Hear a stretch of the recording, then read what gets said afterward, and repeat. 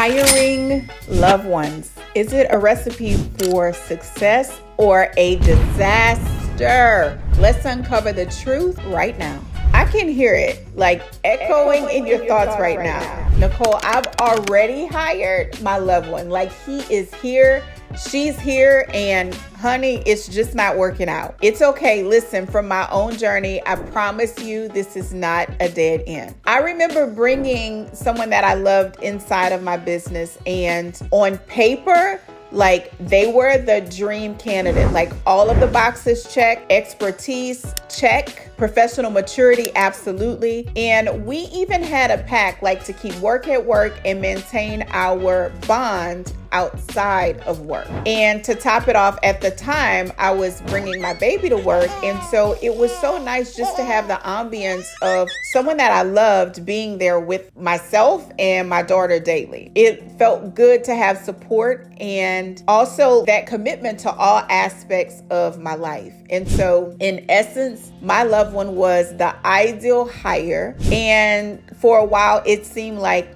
the perfect decision. And it was absolutely the perfect decision at the time. But the day did eventually come where we approached a tipping point, and it wasn't that anything major happened. It was just our professional paths began to diverge.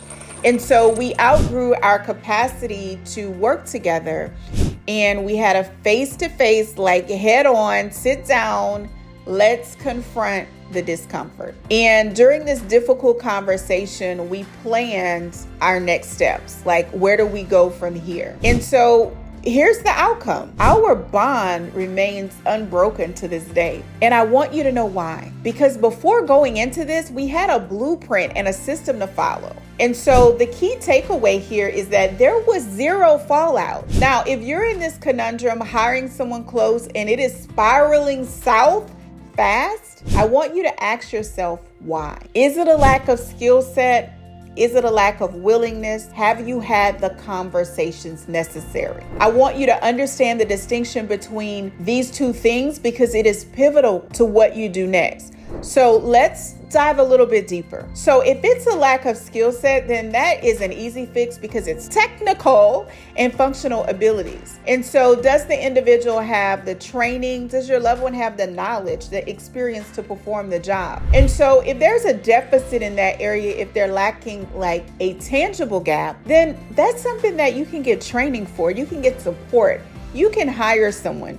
You can get a course that might just be the bridge. So it's so much trickier though if it's a lack of willingness. Like, this is about attitude. This is about drive. It's about commitment. Does the person want to perform well? Are they motivated? How is it impacting you? You see, unlike skill set, this isn't something that you're going to easily teach or even instill.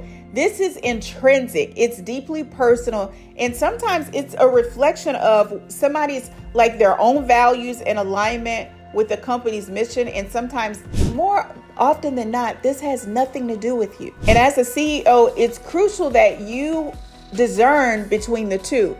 So while skill gaps can be closed with training, a lack of willingness might require some deeper introspective work and possibly some tough but necessary decisions. So here's a word of caution for you as you're listening. While the ideal of hiring a support system that is close to you, be it family or friends, is very alluring, it may not be ideal if they're not the right fit. And as a CEO, your primary duty is to your business's growth, your progress, and your mission. And so the family ties, if they're good, they're always going to be there.